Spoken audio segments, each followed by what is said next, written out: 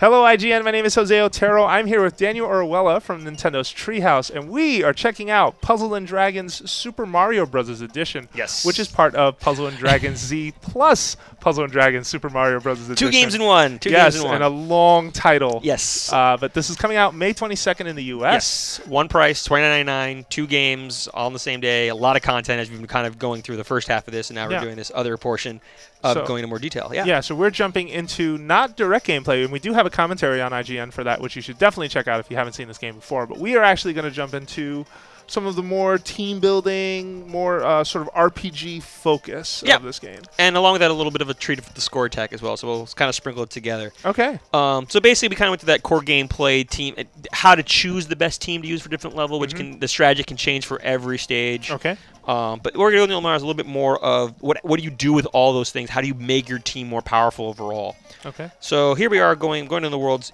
In every world there's a Toad House, or you can just quickly I can always jump to the Toad House at the beginning of each world, or you can simply type worlds and just go to the Toad House. Okay. There's multiple ways to get different things. So here you can do a lot of different factors, like one is editing your team. There are multiple team slots, as we discussed a little bit before, that you can actually set up teams you want to create, have those ready to go. Okay. I'm not going to save any changes. I didn't change anything. Okay. Next is Power Up. Power Up is the ability to transfer experience from one ally to another. And this is an important way to, especially when you start getting new characters, you want to level them up really quickly.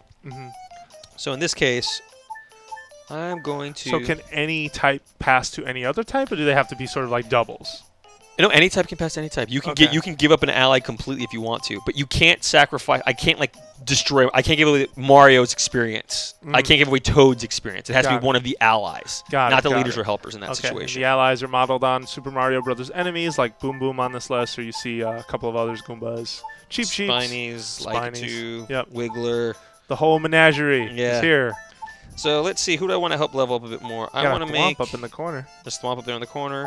He's already at max level, so it doesn't help him much. Let's what colors do I have? Green ones down there. So let's try to help out. Oh, there's so many options to choose from. Well, let's do something real quick. So I'm gonna say this guy, this Red Koopa Paratrooper. Want to help level him? He's at level 7. So I'm gonna say I want to power him up. I can now choose what to sacrifice. I have a lot of Spinies, so I'm gonna give up 2 of my Spinies. Now, on purpose, I'm choosing to use the same color. If I wanted to, I could use this unmatched colors. I don't have to use fire or red. It just gives you get more experience by using the same elemental attribute. Elemental type. Got it. Okay. So we're gonna pass these this XP on. Yep. You can kind of watch it go up. Whoop. Leveled up. All right. And all the Mario fanfare you would expect, all the sound effects you would expect. Now, if you want to, you can tap the screen to speed up that as well. Okay. Then when you're doing these power-ups, what's really cool too is when you do that, it does change. Sometimes there's a random chance that you'll get like bonuses as you do it. So you always want to take that into account. Okay. So here I'm going to take this Hammer Bros at level 31. I'm going to choose because his cap is 50. I'm going to use one of my coffers. Coffers are these are kind of an enemy that's a little bit harder to find sometimes, but when you do, and they usually run away after like 1 turn or 2 turns. But if you're able to defeat them, what's great is that they tend to give you a lot of experience. Yeah. You may recognize the coffers if you played Super Mario 3D World, yes. I believe. I think that's right. Yeah. That was the last time I saw them. So this goes up this way. And you notice here, I actually have a little bit bonus down there, which is +3 in my recovery area. Just a little random bonus will help you out. Okay. And those are selected randomly. The see, coffers had nothing to do correct. with that. Yeah. Yes, it's a random chance. You see it's still going. Oh, I'm at 38. Okay. Now His max level's 50, you said? Level 50. Yeah, no, cool one to give a different option to show you that. So this guy is Koopa Troopa's level 4. I'm going to use actually, this guy's level 1. I'm going to grab a level 1 yellow Koopa Troopa. I'm going to give him that yellow coffer. Okay. Because you probably should go to about level 25. We're pretty close. Now, instead of watching actually cycle one, it's going to go this whole thing this way. I can just tap on the screen.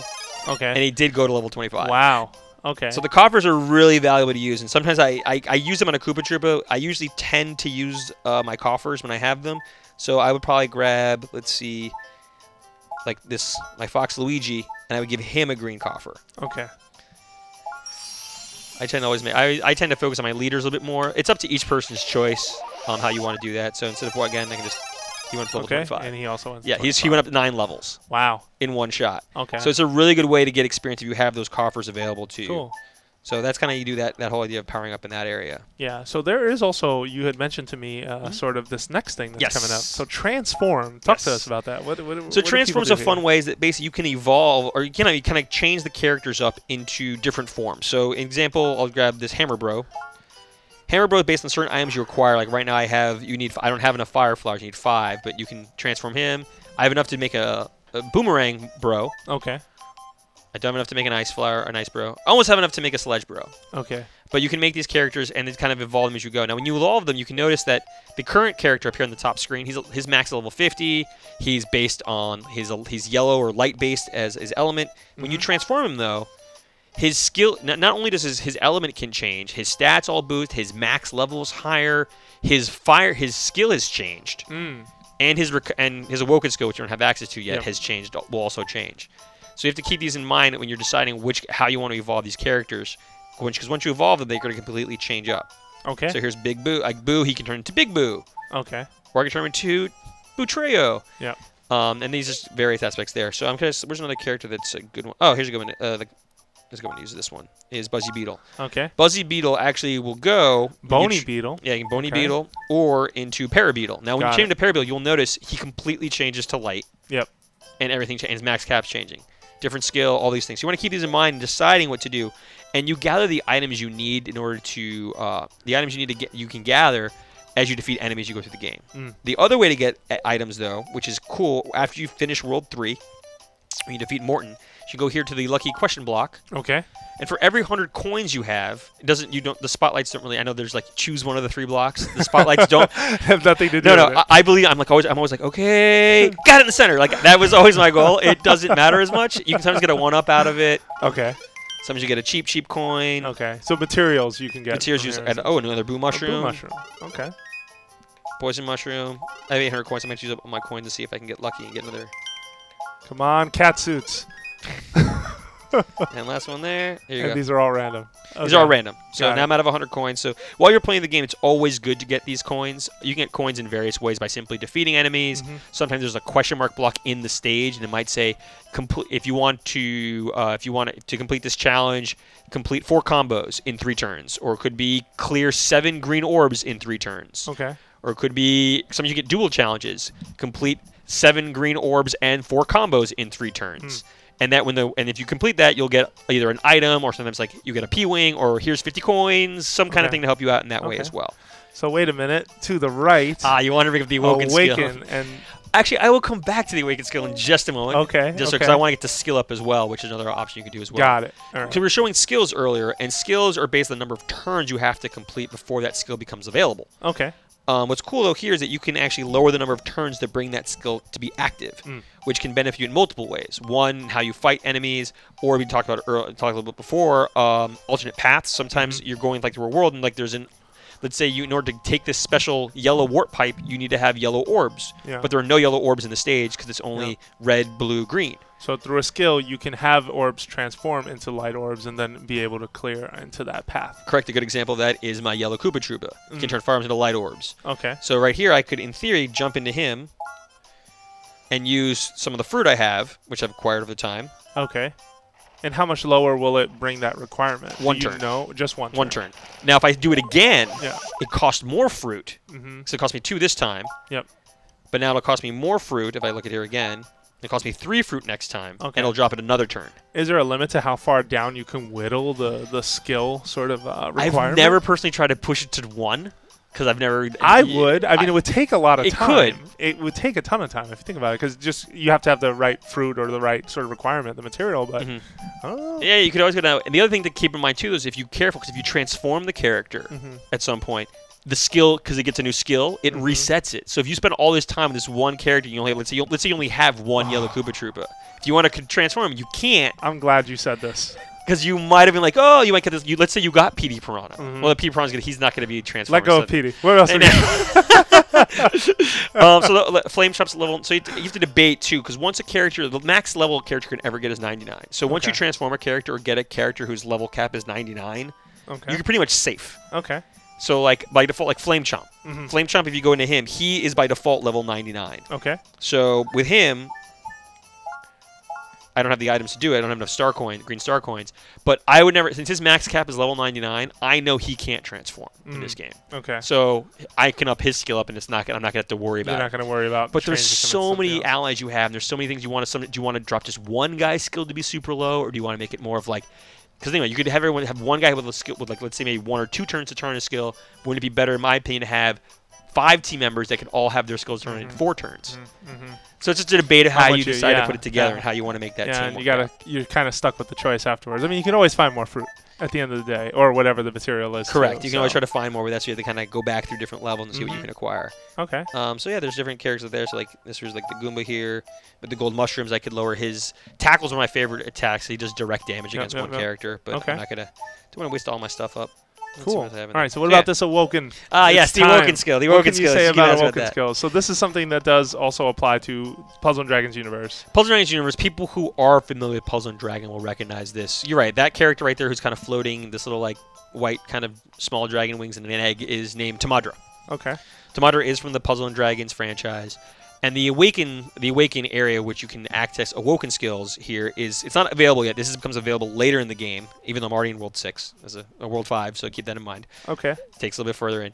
I'm backing out because I want to show you where I can. I'm just backing out to go to my team to show you what an Awoken skill could be. Awoken skill is very similar to the helper or leader skills we talked about. That passive skill that helps your whole team out. That like all your fire-based team members have a 1.5 multiplier or something like that. Okay. So some characters have Awoken skills like my Flutter and Flame Chomp. Okay. So again, once you're able using certain items, you have to gather again, and you're able to awaken the skill. You can awaken his Awoken skill. I like that. Nice word. Basically, it gives you that kind of passive skill again, because only it's meant those passive skills or leader skills, helper skills are meant to only be for leaders and helpers. Okay. But later in the game, you can actually have allies. Certain allies can have it. So this guy here reduces the number of turns required to first use skills, which again lends to your point. Having him with an Awoken skill like that means I can more quickly get my skills turned on the first time I go into different levels. Got it. Got it. Now, not everyone has an Awoken skill. But how would you activate it during the match? Like what? It's automatic. It is automatic. It's automatic. Leader skills and helper skills are automatic, as are Awoken skills. Got it. So once you open that part of the character in that part of the game, that is another skill you're getting. If I bring him on my team, if he's on my team, and his skill is Awoken. Got it. Got it. Or whatever Awoken. Grammar in my head now. Yeah, we're jumping back and forth. So if his Awoken skill is active, if he's on my team, when I first walk into a level, the first time, so required to first use skill. So basically, when I first walk into a world, his skills will be able to help me out. The skill counter will go down. And that goes in that area right there. And that's how you start. This is where you start building a lot of that strategy, how you want to develop your team. Do you need to carry 17 Spinies? Probably not. That's where you start deciding who do you want to set, who do you want to transfer experience from, how do you want to change these things up as game. Got it. And then we have, what do you have here? Oh, these are items. It's a quick way to see how many items you have. Like I have a bunch of Flame Chomp coins. Okay. I have Super Leaves, P-Wings, awesome. Like and you can see the items are actually scheduled by transforming and for skill up. Oh, so you know the items belong in different categories, which is really helpful. So you know what you've got. They don't double across correct transformation skill. So you mentioned then Score Attack. So let's check that out. We'll jump into Score Attack real quick. So Score Attack's a fun little mode. Little bonus area here. Score Attack. Okay. So there's 3 difficulties here: hard, medium, and easy. What's cool, though, here is that this changes the gameplay a little bit. Instead of taking, how you could, in the previous one we were playing, you could take your time, be very debating, decide what move you wanted to make before you went into a certain area, before you made a move. This one, you have 300 seconds, and you're given a preset team, and your goal is basically to get through that whole level with the highest score possible. This does scale up very well. Easy is relatively easy. Medium gets pretty hard. Hard is really hard. And when you start doing these harder score attacks, it's really important to complete as many combos as possible. Okay. That's how you start getting a lot more damage going on in the game. Got it. As you said, I know you wanted to see Cat Luigi. So Cat Luigi's here. So he does become available, and he does become available. Cat transformation. Yep. Cat transformation. Thanks for that. All right. So we also see the preset team. You have a Rosalina as well. Yes. So there's Cat Luigi, King Boo. Okay. Boom Boom. And notice that they're at level 90. Womp and Boos. Womp and Boos. That's one of the transformations you can make of the Thwomp. Okay. Bowser Jr. can be played in this and mode. some of these characters you won't necessarily get in the regular Puzzle and Dragons, Super Mario Edition Puzzle and Dragons. Correct. Gameplay. It's mainly for the score attack mode. Okay, got it. So you'll get like special allies. If Correct. like Specialized Super versions Rosalina. to jump in here. So Cool. yeah, you have to play that way. So So jump in. Let's see what you got. Do you want to try this time? Oh, you don't want to see that. I don't think the people at home want to see We that. could, we could jump into easy and let you try the easy ones. Easy different version of thanks. that. So. Yeah, that of course. Yeah. Why not? No, I just want to continue to watch you make these. Watch these me fumble through the game. Yeah. Sure. Maybe not, but you said you have 300 seconds to kind of And you get see as many. Yeah, I see it ticking away in the corner. So for completing it in under 300 seconds, what are you getting again? Oh, jeez. Just to complete it? Yeah. Just you get to try to get the highest score possible, and Okay. then when you street pass with your friends, you'll be able to see who has the highest score. Okay. Okay. But I just realized what's challenging here is that I have no wood on my team. No wood. Okay. There's no wood guy. I have nothing on my team that we can attack with wood. So basically, I'm now trying to fight against a water-based enemy, and I can't use wood. So basically, I have to find ways to create more combos with. Yeah. Does that cat transformation have wood as a secondary? The secondary. So I have a little bit in there. Okay. Got it. Oh, this is not going well. Of course I'm joking. Sure you are. There we go. Nice, and then once you complete it, again, like you said, street passing with friends, you'll see who got the higher score. Correct. Do you get any other rewards, like, money or XP, coins and what have you? No, it's more just a fun challenge and share those scores with other people and see what you can do. Okay. It's more of a high score, but it changes the way you kind of play the game a little bit because you are playing with a timer instead of playing with it as. Sorry. No, that's okay. This has got to be a lot to juggle. I feel bad I can't beat this guy. This guy is freaking huge, and he's like I can't damage him. Oh, I have skills available. I'm not paying attention to that portion. So King's Spite recovers 1,000 HP, changes hard orbs into dark orbs. I'm gonna do that. What other skills do I have here? Another cool. Oh, actually, Rosalina is a good one too. Oh. Okay. Changes all fire, wood, water orbs, and changes all of them. Dark. Okay. You've got enough dark representation on this. Reduces number of turns needed to use skills by 1 turn. That's cool. I'll save that for a minute. Junior Smash, change hard orbs. Now, bear in mind, the timer's still running while I'm doing this, by the way. Oh, no. Okay. I'm going to keep the orbs with there because they're kind of already randomly generated. How many phases is this battle? It would be sort of like a regular battle from campaign, like there are multiple there are multiple phases, right? Yeah. Before you fight a boss. But as you can see... Yeah, this isn't going so well. Or is it? We'll find out. There's a bunch of fire. All right. And you're still going. All right. The funny part is the timer's still running while I'm waiting for combos to complete. Yes. Yeah, and there's no way to speed through that, so you've got to kind of make sure that that's something you're... Ooh. Okay, that looks good. So much stuff going on, so I have to do that one there. Luckily, he doesn't take as much damage as the piranhas that you were sort of battling earlier, or some of that stuff. That's because I have a lot more hit points this time. I have 12,000 hit points versus when I had only 5,000. Okay. That's mainly because the guys I have are level 90. So that gives you a lot more options to do in that situation. But yeah, that's right. Exactly what you have to be kind of thinking about is how that's going to play out.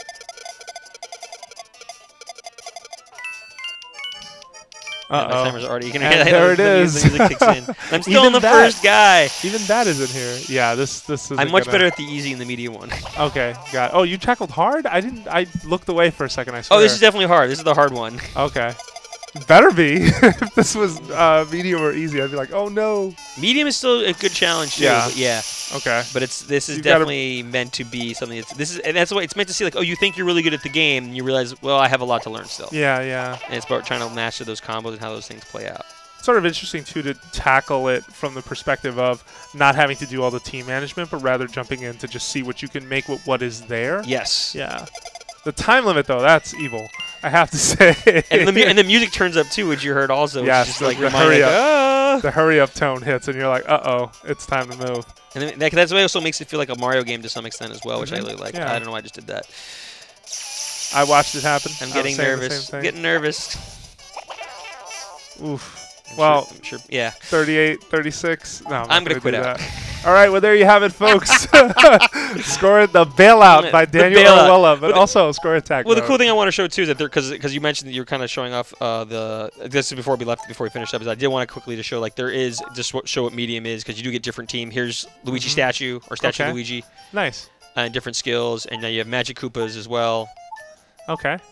Again, with different awoken skills, you kind of look at as Valeron. Another Rosalina? Yes. Cool. Different Rosalina. And then the Easy, which I think we've seen all these ones. We've seen all these cards. You get Boo Mario, Boo Luigi. Now, the cool thing about Score Attack is available as soon as you start up the game. Okay. So it's a nice way to kind of get an idea for you. Like, oh, I'm going to try hard because I'm really good at the game. And you saw me getting my butt kicked real quick. So, yeah, that's something to kind of worry about in that aspect as well. So, yeah. It kind of goes through most of what... I'm trying to know if there's anything else to show off in the game so far. And that kind of covers most of what we've gone through. So from the core gameplay, the different worlds, the Score Attack. Again, it's 2 games in 1. This is just one of the 2 games we've been talking about, too. Okay. Yeah, no, absolutely. Well, there you have it, folks. Puzzle and Dragons Super Mario Bros. Edition. Daniel, thank you so much for stopping by to show this off and to take us through. Definitely, you should put this on your radars, folks who are watching us. And for more Nintendo coverage, make sure you keep it right here at IGN.